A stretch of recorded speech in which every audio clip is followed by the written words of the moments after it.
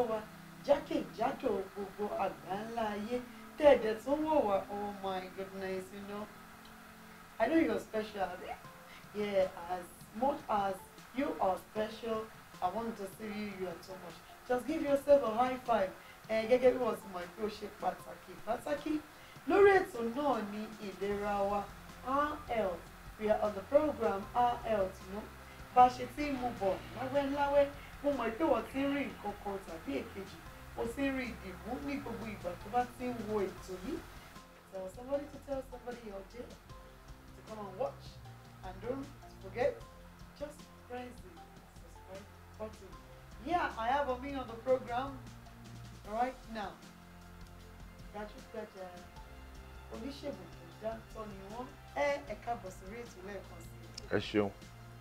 Àgbọn ìfò ló máa ń wó ṣoṣáàmù. Ẹ tó bá ní nǹkan nínú aṣojú ṣókè bá náà lọ́bẹ̀ oge. Ó dáa èyí tá a sọ yìí àbí tá a fẹ́ sọ lónìí. Ṣòro sí pé mo sọ fẹ́ pé kò sọ fẹ́ nìkan. Ó dáa tó bá lè sọ fún yàn ní ìsìn. Ṣé o ti rí o lè fi sí watch later kó tún ṣó ẹ̀ kó má bàa gbàgbé ní o. Ẹ̀ tó bá wá fi sí watch later ṣé ẹ try post subscribe torí tí mi bá máa bọ́ síbẹ̀ kó lè rú tán lọ́dọ̀ ẹ̀. Lónìí a fẹ́ sọ̀rọ̀ lórí fibroids, èyí tí àwọn Yorùbá máa ń pè ní oyún ìju. Fibroids, Dr. Adéoyè, kí ni oyún ìju táwọn èèyàn sí fibroids? Ẹ ṣeun olóòtú. Fibroid ó jẹ́ àìsàn tí ó common láàrin, of course àwọn obìnrin kan náà ló máa ń ní oyún ìju. And there is this common saying wípé tí womb bá gbé oyún tí ò gbọ́mọ á ṣàfẹ́ gbé nǹkan kan. Lára irú àwọn nǹkan tí ilé ọmọ máa ń gbé tí ò bá gbọ́mọ ni oyún ìju. A tumor, nǹkan kan ló wú síbẹ̀. Oríṣiríṣi tumor dẹ̀ ló wà. Àwọn tumor kan wà tí a lè pè ní tumor bíi jẹjẹrẹ, malignant tumor. Àwọn tumor kan dẹ̀ wà tí wọ́n jẹ́ tumor tí kò dàbí jẹjẹrẹ tó gentle, a pè ní benign tumor. So oyún ìju jẹ́ benign tumor. Kì í ṣe àìsàn tó jẹ́ pé tí èèyàn bá ní sínú ilé ọmọ ta lè sọ wípé ó lè pààyàn bí ìgbà tí wọ́n bá ti sọ wà pé ẹnìkan nǹkan kan wú sí lára tó jẹ́ jẹjẹrẹ. So oyún ìju jẹ́ àìsàn tó common láàrin àwọn obìnrin tí wọ́n ti bàlágà láti bí 25, 28, 30, 35 àti bẹ́ẹ̀ bẹ́ẹ̀ lọ. Ṣùgbọ́n ó wọ́pọ̀ láàrin àwọn tí wọ́n bá pẹ́ kán tó ṣègbéyàwó àbí àwọn tó bá pẹ́ kán tó bímọ. Fún àwọn mo fi rẹ gbogbo di yín lẹ́nu. Ẹ sọ lórí pé àwọn oyún ìju tá a mọ̀ sí fibroid sí pé ó máa ń ṣẹlẹ̀ ní ọ̀dọ̀ àwọn tó bá ti bàlágà. Èyí tó túmọ̀ sí pé ọmọdé tí ò bá ti bàlágà kò lè ní nìyẹn. Bẹ́ẹ̀ni. Ó dẹ̀ dá yín lójú ṣáká. Ó dáa. Wọ́n fi sọ pé ṣé mọ̀ pé olóòtú ṣé mọ̀ pé tá a bá sọ pé èèyàn bàlágà ó túmọ̀ sí pé àwọn nǹkan tí ó yẹ kó jẹyọ nírú ara ẹni bẹ́ẹ̀ ta lè fi sọ wípé ó ti ń di obìnrin, ó ti ń farahàn. Tó di ẹni tó lè gbé ọmọ, tí ara ẹ̀ lè gbé ọmọ dúró, tí ara ẹ̀ lè gba ọmọ dúró. Bẹ́ẹ̀ni. Tó bá ní ìbáṣepọ̀ pẹ̀lú ọkùnrin. Bẹ́ẹ̀ni. Ìyẹn gangan wá ló ń lọ sí ìkọ̀tẹ̀sọ́lẹ̀ kọ́tẹ́ sọ pé tí inú ò bá ṣàgbé oyún á gbé nǹkan. Ṣé èyí tó túmọ̀ sí pé inú wa yóò gbọ́dọ̀ gbófo àbí kí nìkan torí ìgbà tẹ́ sọ́lẹ̀ kọ́tẹ́ kà tó inú ò bá ṣàgbé oyún á gbé nǹkan kí o gbó wa sínú wa wá sí gbé oyún báyìí ká ló máa ṣe àyẹ̀wò fibroids àbí kí wá nìkan tẹ́ ní ìbáyìí. Ṣé rí láyé àtijọ́ àwọn màmá wa wọn ìpẹ́ tó ń fi ń ṣèyàwó. Ẹlòmíì at the age of 18, 20 rárá 12 síbẹ̀. 12 wà bẹ́ẹ̀ sà. Bóyá okay, underage marriage nìyẹn. Underage. Àwọn míì tètè máa ń rókìrì lára tó wá gbú. Ṣé rí ẹni tó bá marry ní 12 years 13 years underage marriage ìyẹn ò common láàrin wa ń bí. Àwọn kan wà, àwọn culture kan wà tó máa ń ṣe underage marriage. Now but láyé àtijọ́ in the average àwọn òbí wa at 18, 20, 22 wọ́n ti lọlé ọkọ nítorí pé nígbà yẹn wọn ò value education bí eléyìí ṣùgbọ́n sìn gbogbo ọmọ obìnrin ló fẹ́ kàwé wọ́n fẹ́ lọ university wọ́n fẹ́ ṣe master wọ́n fẹ́ ṣe PhD and all that so by the time tó bá parí gbogbo nǹkan tó fẹ́ ṣe ẹlòmíì ti wọ 30 wọ 32 so àwọn obìnrin sìn tán wọ́n marry ẹni tó bá marry 26 ó tètè 30 years so ẹni tó dẹ̀ ẹlòmíì 35 kò tí ì marry so irú ẹni bẹ́ẹ̀ ó pẹ́ fún wúńbù ẹ̀ fúnlé ọmọ yẹn láti gbé ọmọ so ilé ọmọ náà tí ó ń dàgbà sí ó ń retí láti gbé ọmọ ṣùgbọ́n tí ò bá wá rí ọmọ gbé á fẹ́ gbé nǹkan kan lára nǹkan tí ilé ọmọ lè gbé ni fibroid wà fibroid nìkan kọ́ ní ilé ọmọ máa ń gbé tí ò bá gbọ́mọ but fibroid jẹ́ nǹkan kan tó common gan tí ilé ọmọ máa ń fẹ́ gbé. kí wá ló fà á yìí ṣé ó torí pé èèyàn pẹ́ ṣègbéyàwó àbí èèyàn pẹ́ lórí ló wà. rárá ṣe rí ẹ má ṣì mí gbọ́ tí ẹlòmíì ò bá marry wọ 50 years ó lè má ní fibroid ṣùgbọ́n it's a risk factor mean wípé nǹkan tó máa ń tó lè fà kéèyàn ni ṣùgbọ́n àti ìrídìí kókó nǹkan kan tá a lè sọ pé ó fà á gangan ṣe mọ̀ fún àpẹẹrẹ ń sìn nǹkan tó máa ń fa malaria ni kí ẹ̀fọn jẹ̀yàn nǹkan tó máa ń fa àtọ̀sí tí èèyàn bá ní ìbálòpọ̀ tí ò dáa tí kòkòrò wọlé fibroid a lè sọ pé nǹkan báyìí ló ń fà ó kàn máa ṣẹlẹ̀. àwọn tí ò gbó kọlọ́run bá mọ̀ jù ṣe wá ẹ̀ṣẹ̀ ti gbọ́ wọ́n ní àlè sọ pàtó nǹkan tó fa fibroid tó tó wọ́n sọ fẹ́ pé wo tó o bá ti lè fi ṣíbí ẹnìkan jẹun báyìí ó ní fibroid ṣe ti gbọ́ báyìí tó nígbà tí wọ́n sọ̀rọ̀ pé ètò ni ṣé o pé oríṣiríṣi ọ̀nà làwọn èèyàn máa ti ń gbà ṣoyún ìju tí wọ́n máa ti ń gbà láti lè wọ́n sàn ẹlòmíà ní ká mú ọsàn wẹ́wẹ́ ká fi kọ́hún sí ayọ́dànù ẹlòmíà ní ká mú olive oil ìgò kan ká mú ayọ́dànù ṣé lóòótọ́ ni fibroid máa ń yọ àbíyàn lè bí ọmọ. ṣẹ́rí olótù ṣẹ́rí tí ẹni tó bá lọ mu olive oil tó lọ mú gbogbo ìgbà kí oyún ju lè yọ̀dà kó lè yọ irú ẹni bẹ́ẹ̀ lè ní problem diarrhea o tá a máa ya ìgbẹ́ honestly kò sí oògùn tí èèyàn lè lò bírú àwọn nǹkan tẹ̀ ń sọ ìtàlẹ̀sán kó lè yọ dànù ṣẹ́rí tí fibroid bá ti establish oríṣiríṣi fibroid ló wà ṣùgbọ́n tó bá ti establish nínú oògùn òyìnbó wà tó yẹ pé téèyàn bá lò tó lè jẹ́ kó súnkì kó shrink ìyẹn dẹ̀ rèé èèyàn máa ń lò lọ́pọ̀ ọgbà fún ẹni tí fibroid ẹ̀ bá tóbi gan tó wá fẹ́ ṣiṣẹ́ abẹ wọ́n á lò pé kó lè shrink so that wọ́n máa fẹ́ operate ẹ̀ bleeding and reduce ṣùgbọ́n ká wá sọ pé àgbo kan wà tàbí ọṣẹ kan wà àbí ògógóró àbí olive oil kò ń ṣiṣẹ́ from experience I ti rí a lot of patients tó jẹ́ pé wọ́n ti lo oríṣiríṣi in fact mo ti rí patient rí tó jẹ́ wípé ó ní òun lọ sọ́dọ̀ àwọn alágbo tó dẹ̀ jẹ́ wípé ọ̀pọ̀lọpọ̀ àwọn èèyàn ni wọ́n máa ń wà ń bẹ̀ pẹ̀lú ìrètí wípé táwọn bá ti mu àgbo tàbí lo ọṣẹ kan á yọ dànù ìgbàgbọ́ àwọn èèyàn sọ̀rọ̀ mọ́ débi wípé except tí wọ́n bá wà convinced àwa ti rí a lot of people tó jẹ́ pé wọ́n fi ọṣẹ sí ojú ara wípé tí wọ́n bá ti lo wọ́n á bí ọmọ irọ́ ni gbogbo ẹ̀ kò sí nǹkan tó jọ rárá fibroid ò ṣe é bí ọmọ kò ṣe é bí ọmọ èèyàn máa tọ́jú ẹ̀ ní ìlànà òyìnbó. ẹ tí wọ́n béèrè ìbéèrè yìí kó tó bíbí sànà tí mo fẹ́ nìkan fẹ́ béèrè mo máa ń kọ́ ràn ẹ́ lọ́wọ́ láti béèrè má gbàgbé tó bá ní ìbéèrè ìwọ ṣàṣekínni tí àtẹ̀jíṣẹ́ sí wa létà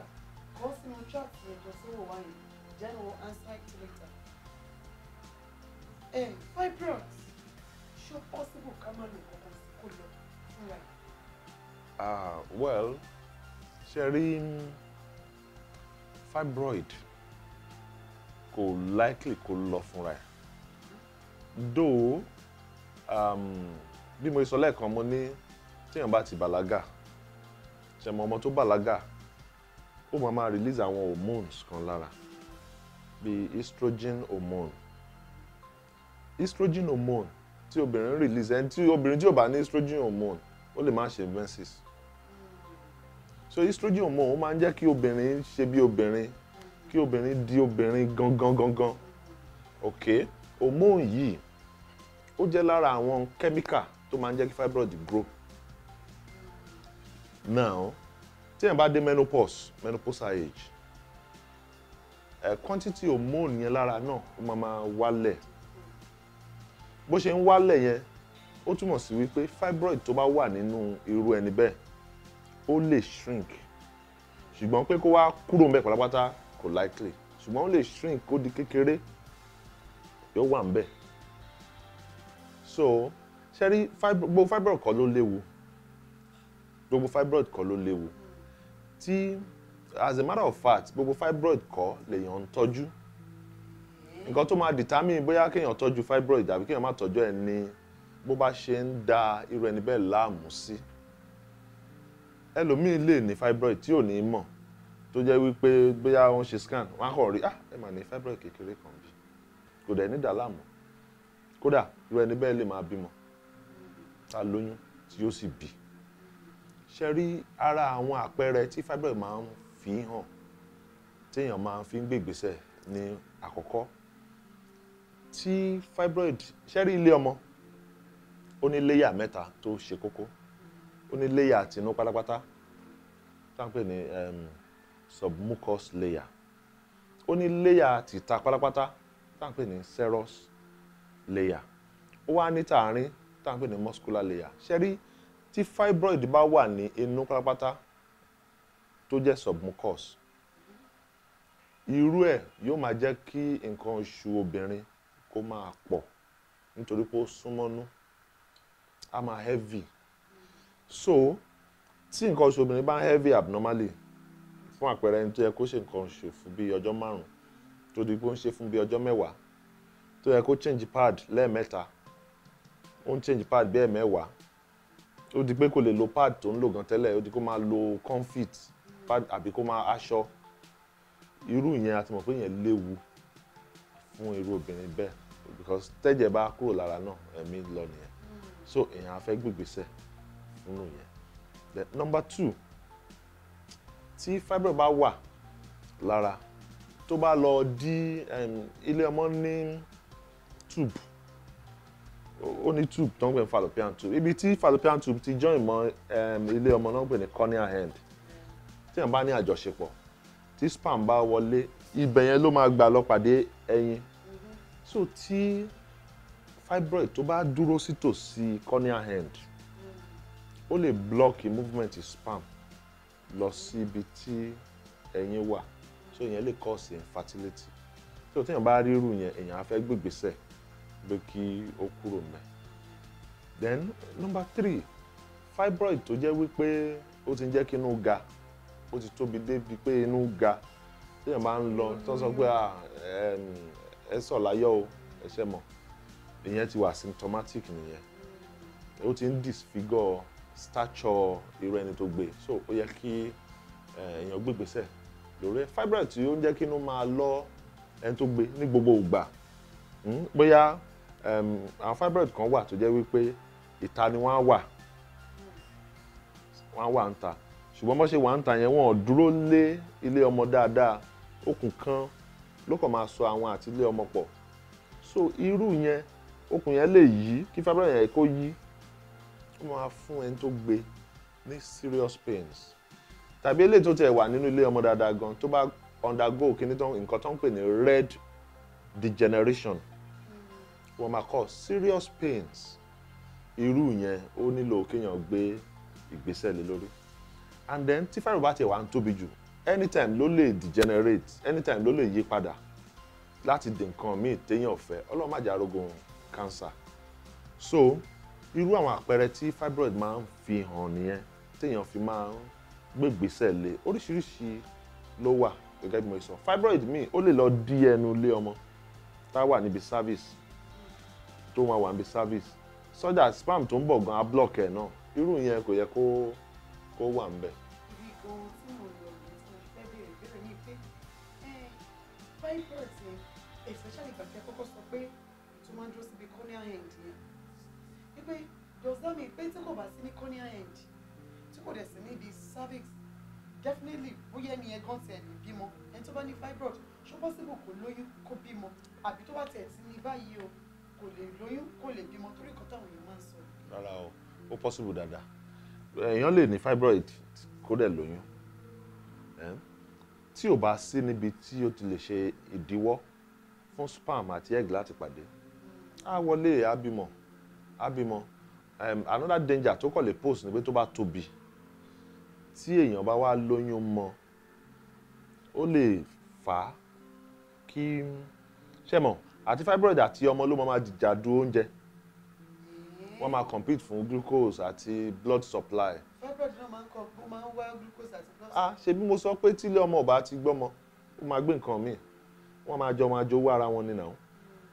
àjọ máa jò so téèyàn bá tiẹ̀ lóyún fibroid àfẹ́ máa tóbi sí tó bá ti rí pé ọmọ wà ń bẹ̀ àfẹ́ máa tóbi so ó lè fà á kó override ọmọ gangan ọmọ á wá kéré irú ẹni bẹ́ẹ̀ lè ní very low birth weight ọmọ yẹn ò ní develop dáadáa then number 2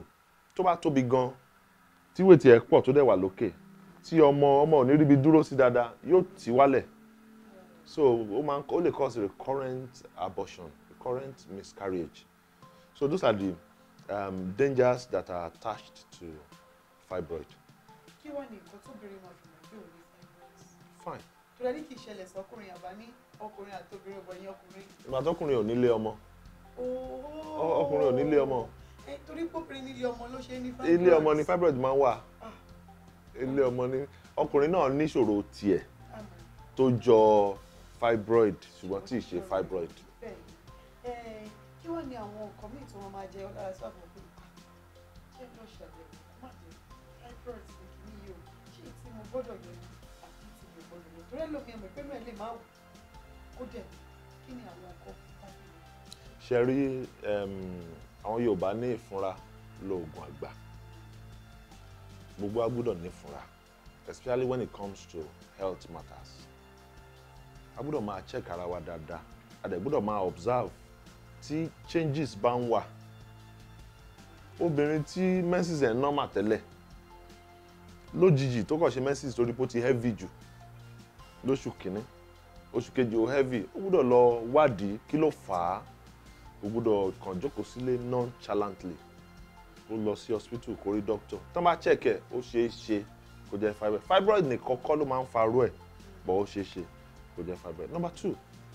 obìnrin tí ó ń wọ́mọ mo ti rí ẹni tó ń wọ́mọ rí 5 years tí yóò dẹ̀ dé hospital ó kàn wà nonchalant pé ọlọ́run máa ṣe it's wrong it's very very wrong ẹni tó ń wọ́mọ tó wà nonchalant about it kò sí bí wọ́n á ṣe àyẹ̀wò láti discover bóyá ó ní tàbí kò ní. Then number 3 ó yẹ ká máa fọwọ́ tẹ ìsàlẹ̀ inú wa náà ká tẹ máa tẹ ara wa bẹ́ẹ̀ ni ẹni tí yóò fọwọ́ sí ìsàlẹ̀ inú ẹ̀ tó le láì jẹ́ pé ìtọ̀ gbọ̀n tí ò rí tọ̀ yẹn tọ̀ ó fọwọ́ sí ìsàlẹ̀ ó kọ̀ lé wá rí nǹkan kan máa lé ń bì ó yẹ kó lọ wádìí. So those are the things àbẹ́ tí ń lọ all the time from time to time tí ò wá complain tó ní ẹlòmíì gan tínú bá ti lọ ẹ̀pà àjẹ̀bú omi àti iyọ̀ àbí omi àti iyọ̀ wọ́n á lò ó so inú fibroid dẹ̀ lè lọ́yàn kó tún relief fúnra ẹ̀ ó lè lọ́yàn sí kó tún relief fúnra ẹ̀ so when we have these signs ó yẹ ká gbé ìgbésẹ̀ láti wádìí láì wádìí èèyàn lè máa mọ̀ ẹlòmíì lè ní fibroid kí nǹkan kan má ṣe tí ò ní ní symptoms kankan but when we have all these symptoms ó yẹ ká wádìí kí ló ń fà á ẹni tó bá wádìí ló máa rí i pé fibroid wà. ṣé púpọ̀ ẹ̀kọ́ tí mo tún lọ́tẹ̀ wá fẹ́ béèrè yá ká fi yẹn ká sẹ́lẹ̀ lọ́jọ́ tó ní ọ̀ṣẹ́ ògbà pé tí bá ní ìbéèrè kan tàbí èkejì mo ní kó kọ́ sí ìsìn ibi tó ti ń chat ẹ̀wà ti rí nǹkan kan tó dàbí comment box. ẹ̀wà ti rí wọ́n ní comment box. ok mi ìgbóyìnbó púpọ̀ ṣó ṣàmọ̀ ṣùgbọ́n mo sọ fún ẹlẹ́kan pé akọ́ṣẹ́mọṣẹ́ oníṣègùn òyìnbó làwọn dókítà òyìnbó ni wọ́n èmi tẹ̀lé àwọn àtòrí pé mo máa gboyè dókítà ṣùgbọ́n kì í ṣe tóníṣègùn kò mọ̀ bí wípé ẹjọ́ o mo ní oyún kìíní kan bó máa yẹ ṣé o ṣùgbọ́n at least we'll just direct every questions, any medical questions you have, they will direct it to him because he is a medical doctor. Doctor, ṣé oyún ìju fibroids ṣó máa ń pààyàn? Ṣó lè pa ẹni tó ní tí kò mọ̀? Ó lè pààyàn because ẹni tó ń bleed from time to time tó bá bleed tó wà nonchalant tó yìí bá bẹ̀rẹ̀ sí kọ́ ó lè go into shock ó lè kú náà. Tí ó bá bleed náà ńkọ́? Tí ó bá bleed kò likely kó pààyàn ṣùgbọ́n ó lè máa mú ìnilára wá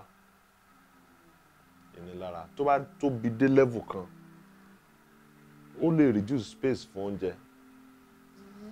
àti stomach sókè tẹ́ bá jẹun kékeré irú ẹni bẹ́ẹ̀ àti yó so ó lè jẹ́ kéèyàn máa rù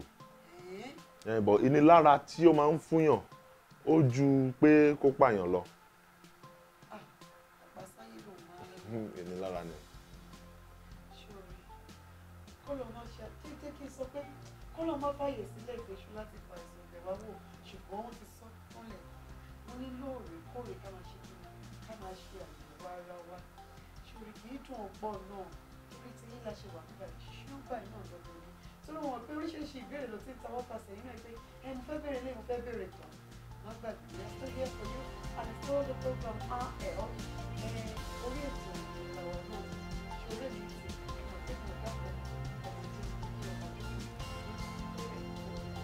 èmi náà ti ní tó bá jẹ́ ní ti Yorùbá ní Ọ̀wá tó bá jẹ́ ní ti èdè òyìnbó ní Ọ̀wá àbí kò tí ẹ̀dẹ́ lọ́ṣàkẹ́ ọmọ alágbogbo gbóra mo yẹ sórí ẹ̀ta nínú ìgbà ẹ̀sọ́ orúkọ yìí ní fáwọn. Adéoyè ọmọ ní ìlú orúkọ mi. Ló bá tán nítorí àwọn fọjọ́ mi sórí èyí náà rí ìkọ́lé méjì àwọn ìgbà máa ṣe mo má gbàgbé ọmọ ajá ní ìjọba ó lè jẹ́ àkọ́kọ́ sí mi ẹlọ́kọ̀ tó sì mi ẹlọ́kọ̀ ni ọkọ̀gbọ́ tó kàn lórí àgbẹ̀ ìdílé ọ̀fẹ́. Yeah. Thank you. Fún ọmọ dàbọ̀. Ẹ ṣé o ire lójú owó rí ire lójú wa máa rí o ṣe rí àní ṣàìsàn gbogbo àìsàn tó bá wà lágọ̀ọ́ ara wa kọ́lọ̀ bá mú kúrò. Health is wealth. Jẹ́ ká wá gbogbo nǹkan tó máa jẹ́ kí ìlera wa kó pé. Thank you very much.